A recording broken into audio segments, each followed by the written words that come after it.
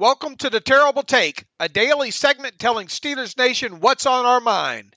I'm Bryan. While there's a lot of talk about the future of the quarterback position for the Pittsburgh Steelers this offseason, and understandably so, there isn't much talk about one specific quarterback the team has that is set to become an unrestricted free agent 4 weeks from now.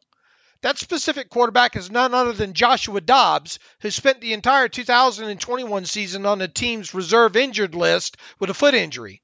After missing the entire 2021 season, Dobbs has become an afterthought, and that's not too surprising. Because of that, Dobbs is sure to not have much of an offseason market again, which has been the case with him the last few offseasons. Should the Steelers re-sign Dobbs for the minimum again this offseason, if at all possible? Personally, I think they should, and here's why.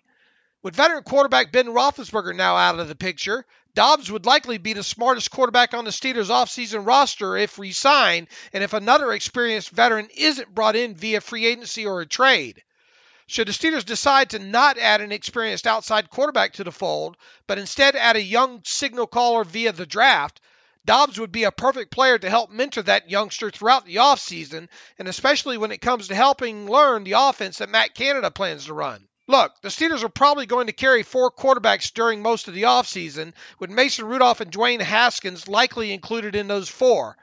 Carrying Dobbs again as a minimum salaried 4th quarterback throughout the summer wouldn't be a bad idea at all. After all, having a quarterback like him on the bottom of the depth chart and pushing those ahead of him wouldn't be an awful thing at all. Anything can happen during training camp and the preseason games when it comes to injuries as well. So that's yet another reason why it wouldn't be a bad decision to re-sign Dobbs in the coming months. And once again, especially if the Steelers decide against adding a different veteran quarterback before the draft takes place. Should the Steelers be in a hurry to re-sign Dobbs right now? Absolutely not.